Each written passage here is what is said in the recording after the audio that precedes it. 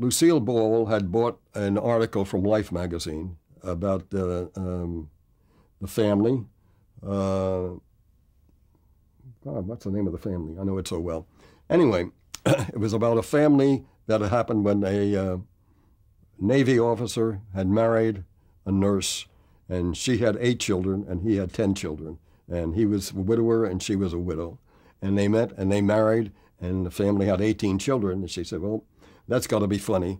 So she bought the story, and she had it for years. She had about 4 screenplays on it, and could never get anything that she felt would really make a movie. And so Lou Edelman, who had been my producer on a couple of pictures at Warner Brothers, called me in and said, do you think you can make this story to work for Lucy?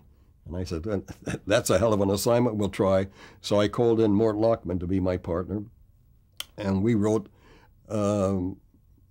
His, Hers, and Theirs, I think, was the first title of the movie that eventually became Yours, Mine, and Ours.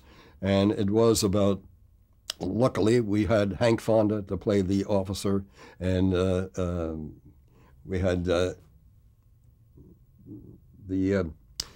nurse, and we had to get 18 kids, which wasn't that tough. Lucy as the mother, and Lucy wanted to make the picture because she wanted, again, as happened with Cary Grant, who wanted to be known as a family man, she wanted to be known as a family woman. She had 2 children, and she felt that her persona in the Lucy shows was not really her, and this would do more. So we wrote the script, and they all liked it, and we decided to go ahead with the movie. And I found that I was in a battle every day, because Lucy had been doing the Lucy show, where she was everything, and she did everything, and she knew everything. And I insisted on directing her, and she got very angry about that. She wanted to tell me where to put the camera and other things of that sort. And I found out that with Lucy, we had to shoot her head on. We had to shoot her with lighting from the front, because the wrinkles on her face from all those years with makeup would made it impossible for us to move the camera on her or to change angle. So that was pretty damn tough. And then we came to her big scene. She's got a romance going with Henry Fonda, anyway. And he has her over to his house while they're recording, and he's got all these children who don't want a new mother.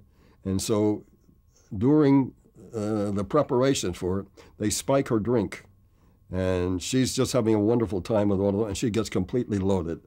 And they go to the dinner table, and in the middle of the dinner, she accidentally spills something on one of the kids, and she starts laughing a whole bit, and she realizes she's embarrassed herself, she embarrassed everybody, and she goes into this tremendous apology for getting drunk, but it's broken up by fits of laughter because it was so funny. And she said, oh, I can't do that, you know, that's too much. I said, Lucy, we wrote it for you because you're the only one who can do it. And she said, I'm not going to do that. I'm just not going to do it. You can't make me do it. Anyway, battle, closed down for a while, argument. She finally went and she did it. Nobody could have done it better. It's the best scene she's got in the picture. At any rate, you know, with the 18 kids and all of the problems with it, at the end, the last shot of the picture was a close shot of Lucy. And she said, well, how did you enjoy working with me? And I said, Lucy, it's the first time I ever made a movie with 19 children. And she started to cry. She didn't talk to me for months after that, until the grosses of the picture started coming in. And then she called me in and she argued with me. She hated me because what had happened, she owned Desilu Studios. We made the picture at Desilu. They owned 60% of the profits of the picture. While we were shooting the picture, she sold the studio to Paramount. And the profits were so great that Paramount got all of her money back, and she had given the studio away for nothing because it made too much money. And she blamed me for that. But later on, we got to be friendly again. And when I guess I wrote How to Make a Jewish Movie, one of the books about Israel, and she wrote a blurb for the cover too. So I knew that I was forgiven. But she was an incredible person, as you know.